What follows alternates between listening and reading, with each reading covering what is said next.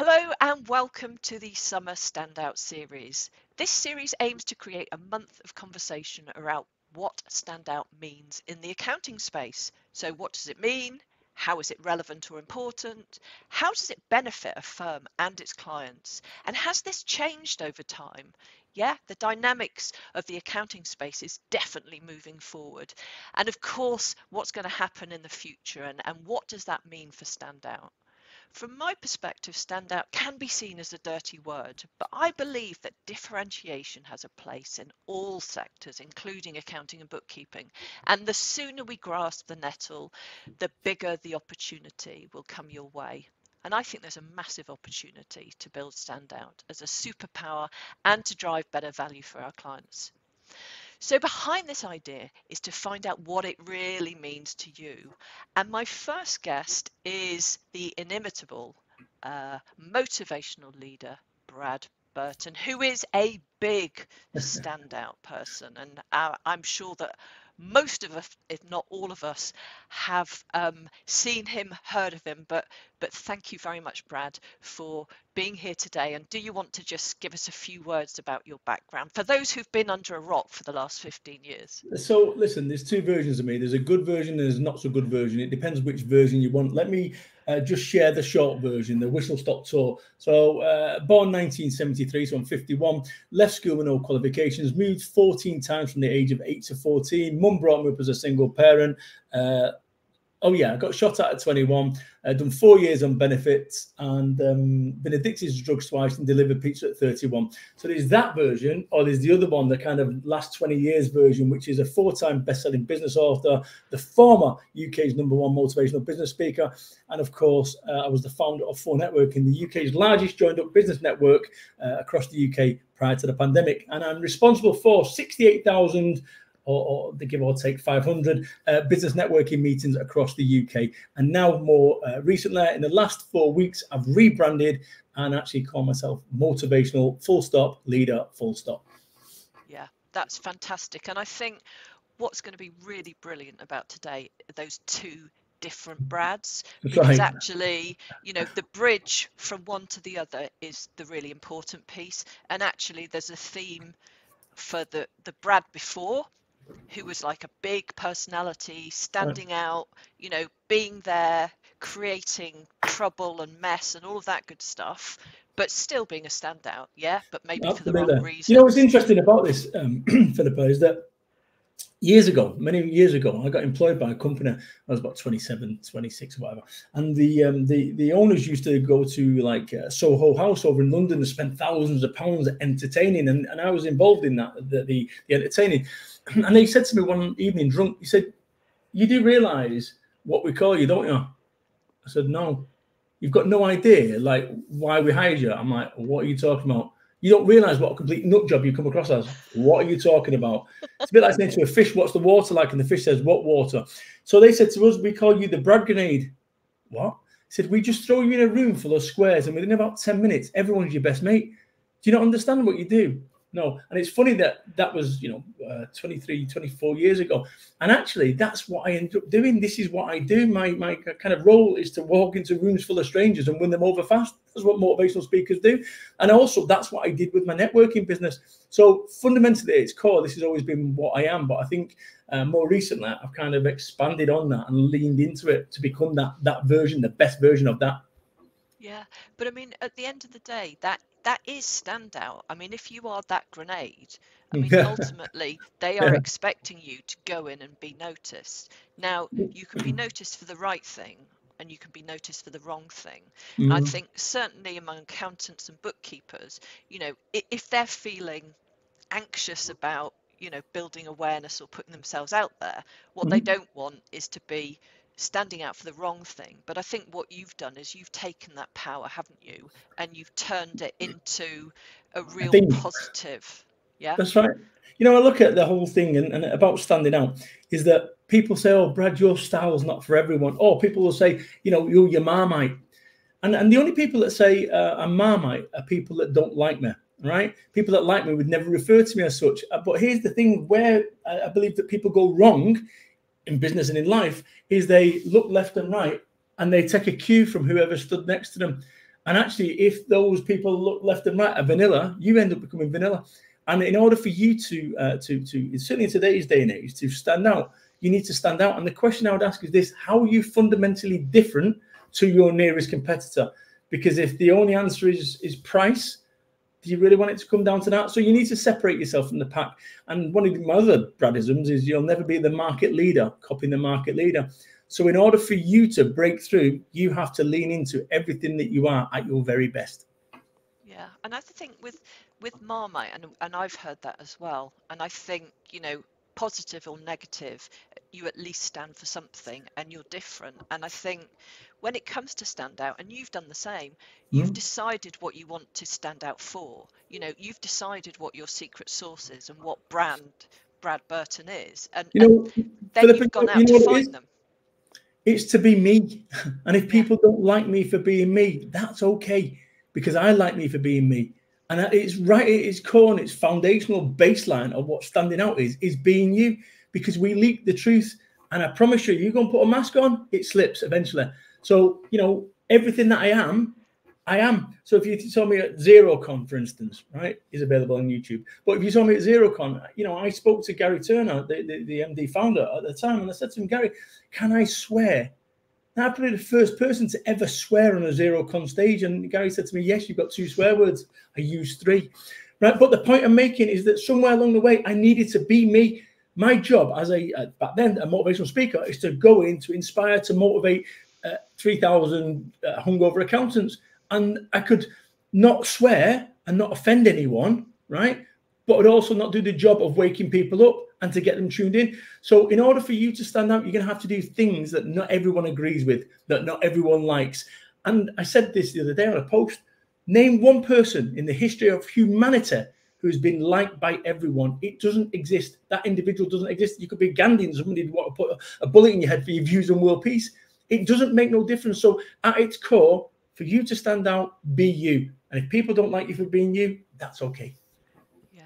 And I think, as you've said, so your interpretation of or understanding of standout is be you, as you've said really clearly there. And that doesn't mean that everybody's got to turn into some kind of massive kind of ego on a stick, or, you know, if somebody is quiet and reserved, it doesn't mean that they've got to change from that, does it? It means that they've got to think about a way of, you know, working with that, making the most of it. I think you know, pushing yourself. Look, not everyone can be jazz hands, right? And not everyone should be. Certainly on social media, not everyone should be. But what you need to do is you need to turn on. So if you think about, my wife is the biggest introvert you've ever known in your life. Fact. I promise you. She doesn't necessarily like people. She likes animals, which actually probably steps up. Anyway, but nonetheless, the idea really is you know, the version of me. When I go into a event or to speak, people expect a version of me. People expect me to be this big character. Am I really that guy when I'm at home high-fiving the kids and going woo? Of course not. But what we need to recognize is that when we're being seen, we need to stand out. So I refer to it as main character energy. So when I walk into a show, shoulders are back, got me confidence, and I put a swagger on, which actually I wouldn't walk around like that, because people like that. Oh, who's that? That's that Brad Burton. You've got to be that version of yourself. Now that version is me, in the same way that the version of me having toast and having a cup of tea, playing my computer games, with my pot belly out. That's the version of me as well. There's 2 versions of you. There's a good version, there's a not so good version. But not only that, there's a low key version, and there's a more higher profile version. So my version of me when I go to a show or when I'm presenting is here. My wife's version of here is here. And that's okay. But you do need to stand out, because, you know, somebody mentioned about, you mentioned before about, you know, accountants that are anxious about standing out. Well, you can be anxious about standing out, or you can be anxious about no revenues coming through the door, no customers. Which one do you want to be anxious? Choose your anxious. And that's what I've fundamentally changed my life by leaning into this best version of me. And that's what you should do. Yeah. And it's dialing it up, isn't it? It's kind of finding out what it is, which is what I do essentially, which is what is your secret sauce, and then get people to dial it up and really sort of make sure that people are crystal clear. But looking at the accounting space, and you've made massive inroads into that, you know, you've got a lot of clients in the space. what have you noticed about this idea of standout, and how have you been welcomed or received or whatever? What are your You thoughts on know, that? what I do is I help people become the better versions of themselves. And I say to them, look, we need to like ramp this up here. Oh, but I don't like posting. I don't know what to post. Okay, then what I want you to do is I want you to write down for the next 24 hours everything you think of. You're in Lidl, Aldi, Sainsbury's. Oh, what's the difference between a 12 pence tin of beans and a 42 pence a can of beans, 30 pence? And actually start talking about that. Just everything, everywhere that you look is about inspiration, everywhere. And if you look at this whole setup that I've got here, it's set up to inspire me. If this was like a grey wall and an Al Qaeda hostage video, it wouldn't inspire me. But the yellow, oh, I don't like your yellow. I love it. The imagery, I love it. And that's what you need to do. You need to inspire yourself at every moment of the day. Look, running a business is tough. I've run one for 20 years, right? I started my business, £25,000 in debt, built up a multi-million-pound business. And actually, I did that with no investment. I did it with no idea other than naivety. So what I want you to do is, if fear wasn't a thing, what would you do today? If fear wasn't a thing, what would you do today? Go and do that. That's it. Yeah. And how are people kind of responding to that? Obviously well, but how are you managing to sort of break that shell? Because it is a shell, isn't it? Of course it is. You know, in recognizing that I had to do the same myself. And the best way through a minefield is by following that somebody's got through a minefield. Go back 2 years ago, I used to say that LinkedIn is full of squares, and I didn't like it, right? And I didn't like it.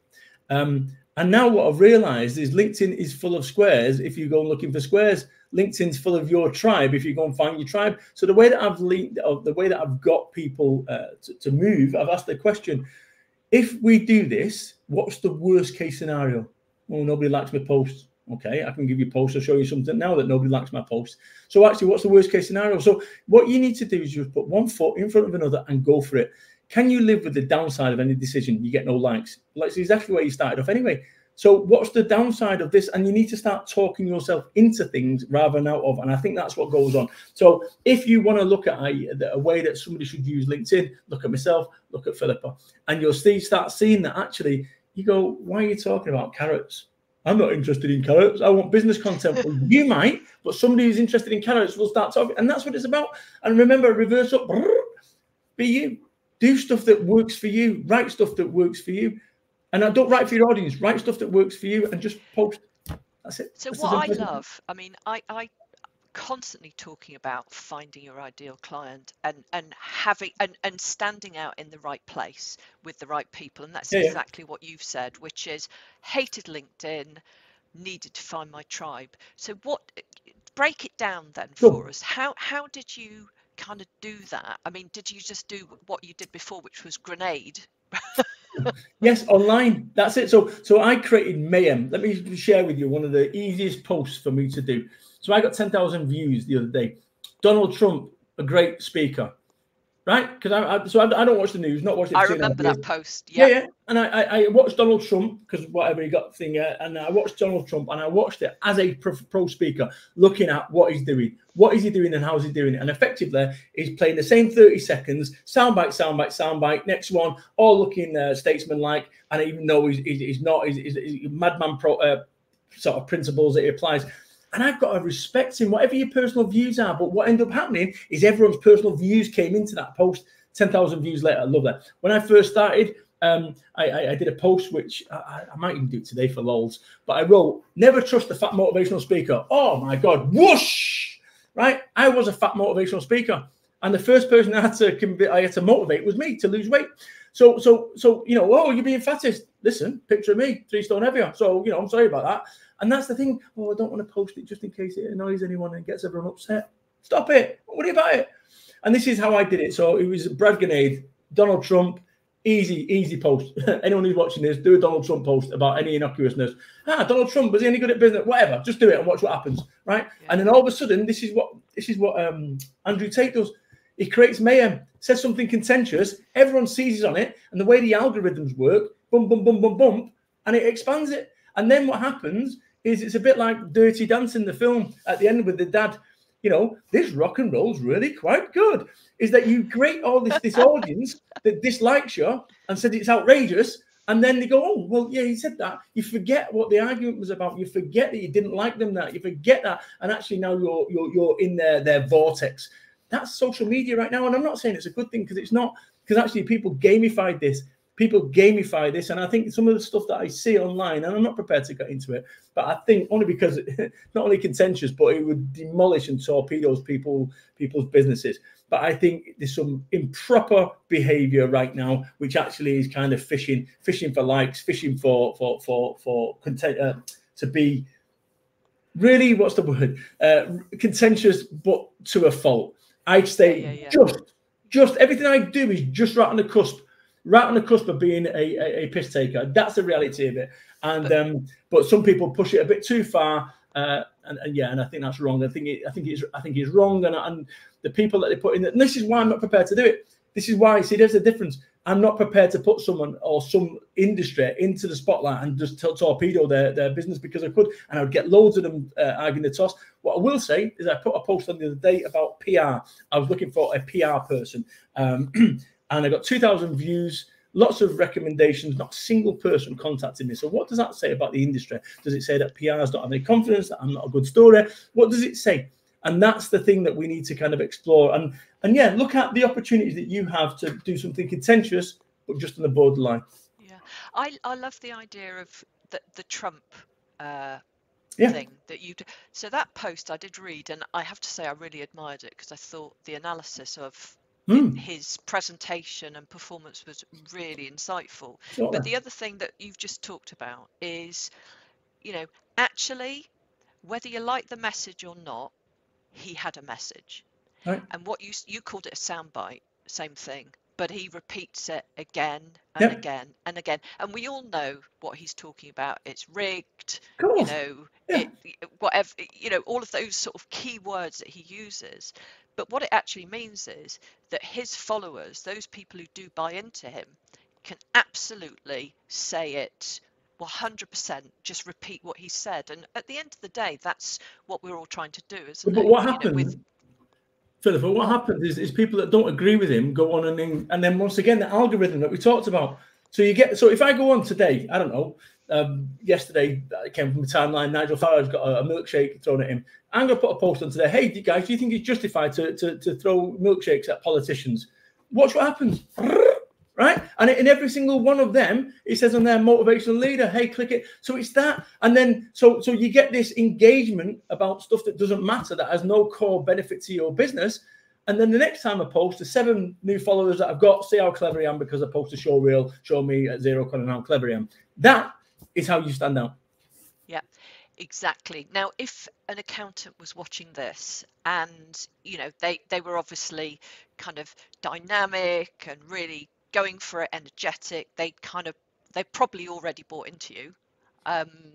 What for those who are, a little bit less full on, what would you say to them? I mean, what is that sort of that next level down, which is, you don't have to explode the grenade, but there are lots of different ways of standing out and kind of getting your message out there. And I know you've worked with some of them. I know some of the clients who you've worked with, and they aren't big, they're not big but big businesses, but they, they've and you wouldn't, you wouldn't see. This is the thing with me. You can look at me and go, "Oh, he's brash, and actually, that's the cover, right? That's the book. That's the cover of the book. You never judge a book by the cover. Now, these are the kind of things that I do, right? And this is about getting deep into your brain. So people who never get beyond that will never see any of that. All they'll see is this and go, Brad Burton's are this, that, and the other. And that's okay, because you know what? The world's a big place and you can't appeal to everyone. But what you should do is you should appeal to yourself. Everyone has an opinion. Everyone has a voice. Start it. But what you do is you end up looking and you post. And I've been guilty of this. I post and get 10 responses. Somebody else posts, right? And they get 100 responses.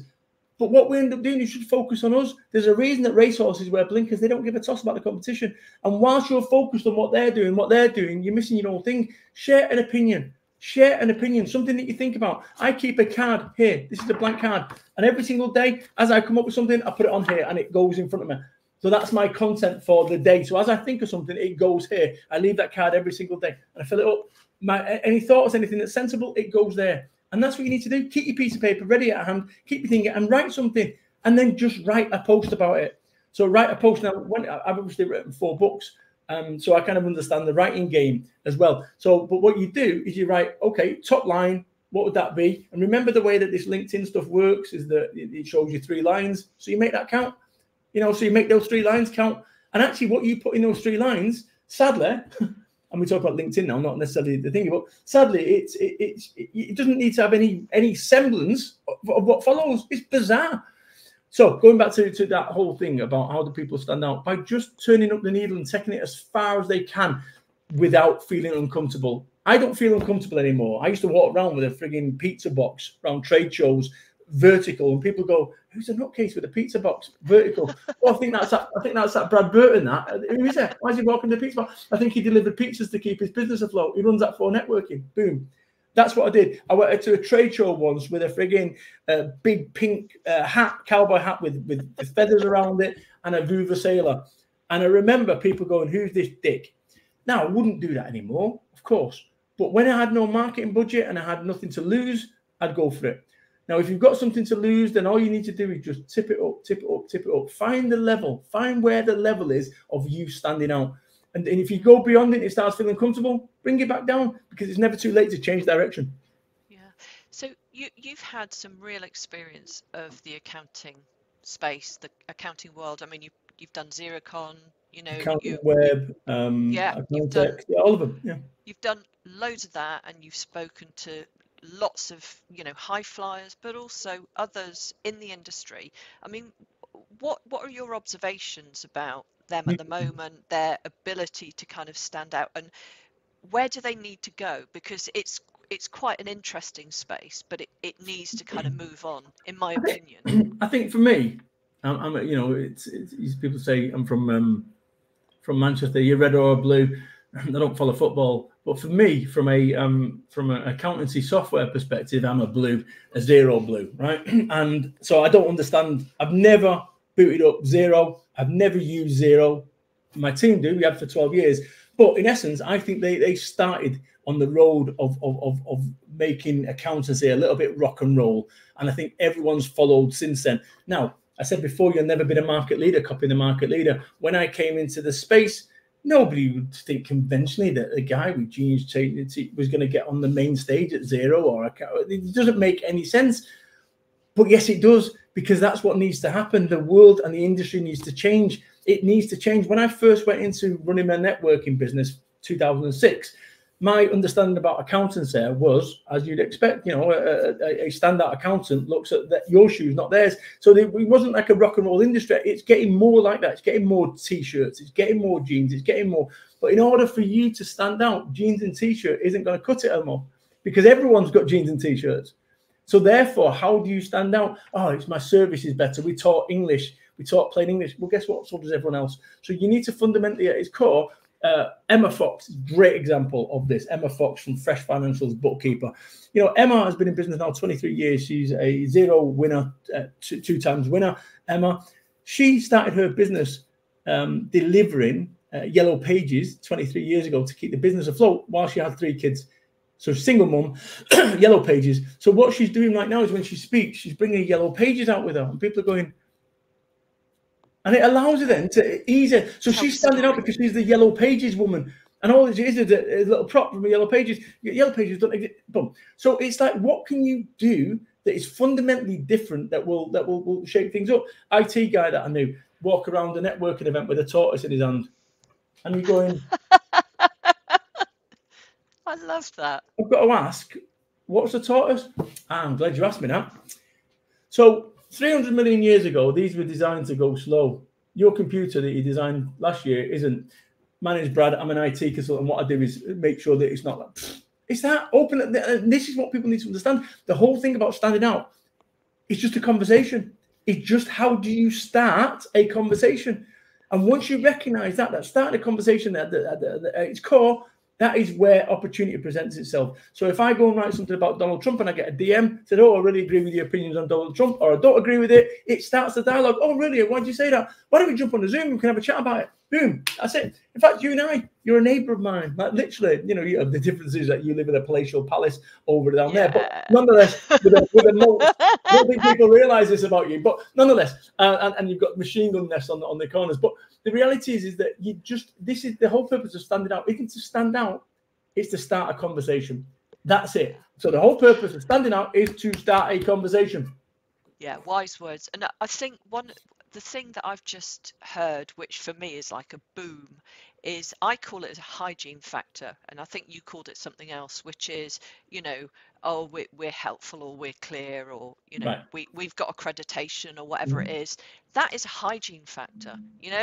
Everybody expects an accountant or a bookkeeper to have probably know what, to have done the stuff. Yes, there are others who haven't. But you know what? There is a level, and being personable and being this and that doesn't cut it. We're hopefully, if we're professional, we're all personable. We've all got some kind of accreditation or experience. It's got to be more than that. When we sat down last time, we had a chat, and you and I came over to mine, and we had a chat, and we talked about race, right? Reputation, assets, credibility, and experience. This whole thing here is how there. Boom. That is what any accountant needs to look at. Reputation, as in like in their field, how highly they're regarded, what assets do they have? And I mean in terms of assets, in terms of photo, showreel, just assets. Credibility, how much credibility did they have? They've got some amazing testimonials. How much experience did they have? And then gauge yourself on a scale of 1 to 10 of each. Reputation, 1 to 10. Assets, 1 to 10. And actually, you can then see which route that you need to go to. Something that you've worked on. I know we've talked, and you worked with the creative designers and stuff at our price. You've worked on this whole getting this visual, right? So that supports and backs up what you stand out for.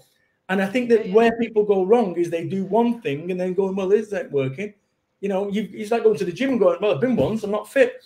And this is where, and this is a sales pitch for you and your sessions, but this whole thing, and you did it 99 quid, which is too cheap, but nonetheless, as a special, it's not about just doing it once. You kind of got to go back to the gym. You got to, you don't get fit going once. And I think that's the problem. I think there's this expectation right now that you do press the button once and your entire world's fixed. This is a slow, methodical, consistent process. You look at some of the stuff that I do in terms of my photographs and this, that, and the other. I've captured it over the last 15 years.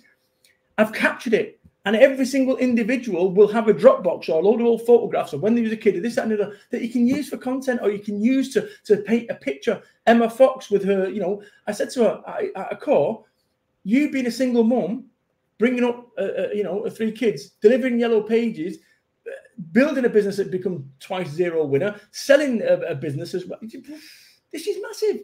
But this story is how you stand out, not your quality of service, not your, we speak plain English. It's you and your story, your stories that tell and your stories that sell.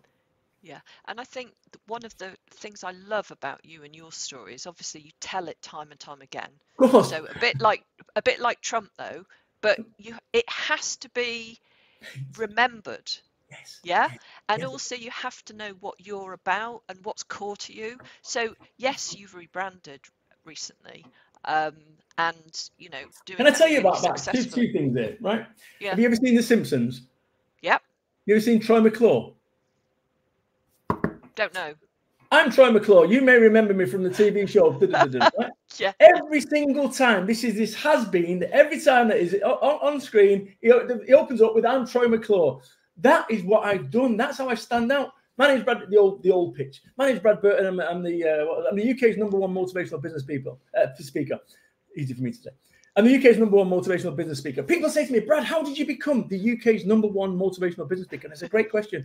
I just made a website and said I'm the UK's #1 motivational business speaker. And the first person you've got to convince of your brilliance is you. If I said to you, I'm the greatest, which boxer am I referring to? Muhammad Ali, the greatest. So somewhere along the way, I'm Troy McClure. Every single time, change the record. Listen, you're not my person, right? Anyone that knows and works with me knows that the reason I'm doing it is I'm Troy McClure. But, I've said that once. I wrote that 6 months ago on a post, so I'm not going to do it again. So this whole thing is about you recognizing that every single time that you speak, you have a new opportunity to stand out. Yeah, and also I think that people don't hear it the first time, the second time, even the ninth time. You know, there is some kind of science out there that says, you know, it's only when you start 7. repeating Yeah, things, even if it's to a client or a prospect or even within your team, it's correct. only if you keep saying the same thing that people get it. They hear it and think you're actually quite serious about this now. Let me, You're serious. it's interesting. Every time not every time I speak, but when I speak on occasion at a corporate, somebody comes up to me afterwards and they go, "Can I be honest with you?" And I go like this: "You thought what a complete dick when I walked out, but now you think I'm amazing." They go, "Oh, how do you know that?" I said, "Not only am I a motivational speaker, I'm a mind reader." They go, "Shut up." I go, "No, I hate every single time." So, but what happened with the motivational leader thing is I spoke at a company. I'm not going to mention no names, but a £2 billion or dollars, I don't even know, PLC. And I asked for feedback from the transformation director, and they came back to me and they said it was 10 out of 10. My team make it 8. The only thing that you could do differently or better is you undersold it. And I was like, what? And I'm just a working class lad from Salford, Manchester. And it's like, okay.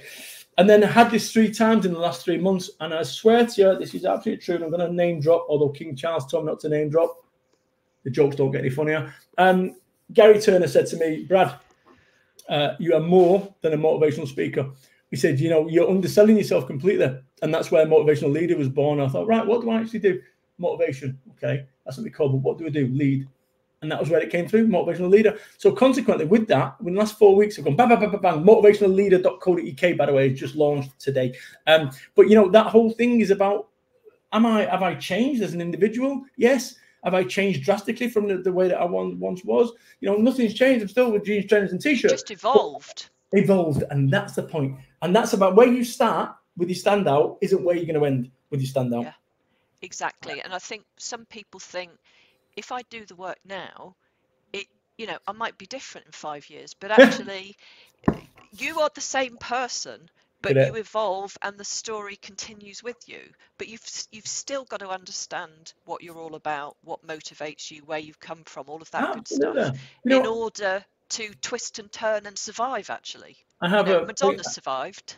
I have a painter and decorator right now outside painting. We're literally right outside the door, and there's a reason for him painting again, is because after 2 years you need to paint again. That's the reality. Maybe longer than that, the pandemic, but nonetheless, right? And it's like, oh, my wife, well, why are we doing that? We're going to change the doors in 3 years' time. What about now? What about now? And we're so focused on the future. What about now? And I think that's what we need to do as part of you stand out. What about now? Right now, how can you stand out? What have you got to do today to stand out? Go and grab a piece of paper and just write, like almost be like a Victorian medium.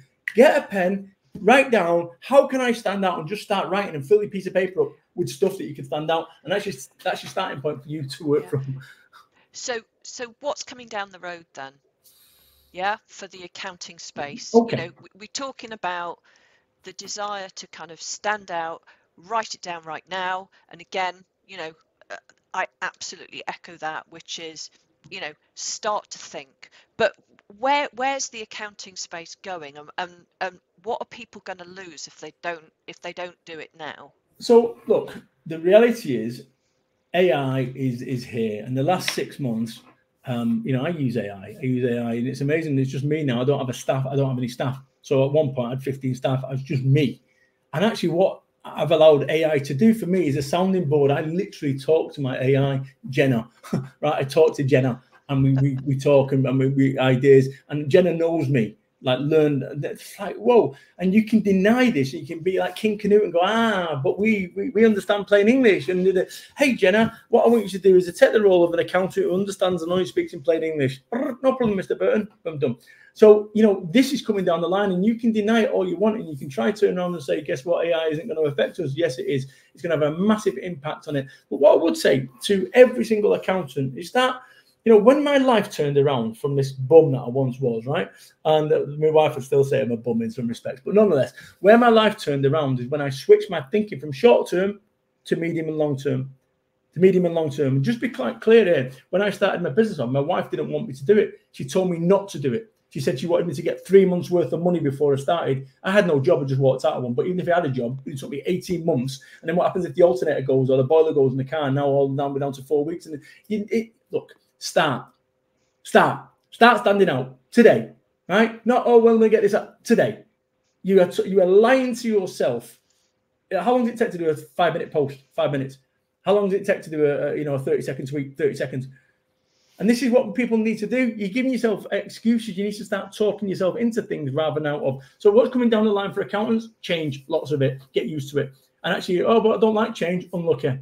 Oh, but what about all the uncertainty? Oh, there's all the uncertainty in the world at the moment. Let me tell you something. I was born 1973. There's been uncertainty in my life since day one. There's been uncertainty in your life through day one. And actually, we could have a meteor or an asteroid coming from the planet Zog or the universe from 2 billion million light years away that has been on its way for the last 2 billion light years that is going to wipe out the world. Stop worrying. Stop worrying. Worrying achieves nothing, but change is coming. And whatever that means on every level, political, geopolitical, on every level. And I tell you what was lovely about the pandemic is it allowed a reset. And actually it allowed me, my business to collapse, and it allowed me to get off that hamster wheel of business and recognize that things needed to change. And I'm not afraid of change, as you've seen in the last few months. Yeah, absolutely. So, I mean, the 3 things I've pulled out there is, don't be afraid, really. Change is there, but you need to change. Let me show you this. You need to start. There you go. Be brave. Be brave.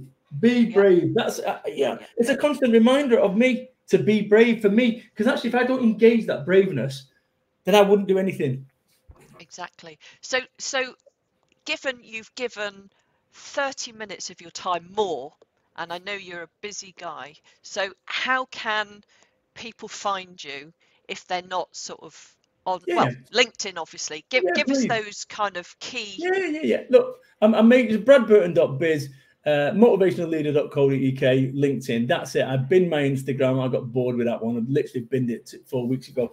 Just find me, and I'm open to a conversation. Literally, conversation. If you want to have 15 minutes of my time, completely free of charge, for me to burn your ears off, you're absolutely welcome. All you need to do is drop me a DM and we'll crack it.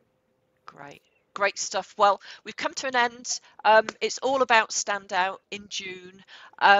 Fantastic insights, Brad. Thank you very much. Can I just say that this campaign that you're doing, Summer Standout, makes so much sense, and I would welcome you doing these on a quarterly basis. I think people will start looking forward to them being a thing. I don't know what the next is autumn, but do you know what I'm saying? Autumn action. I think that this for you, I think, is a perfect brand. I think people will look forward to it and actually start looking forward to each season as you. In fact, there you go, season 1, season 2, season 3. But I do think what you've done here is pretty special. So well done you for standing out.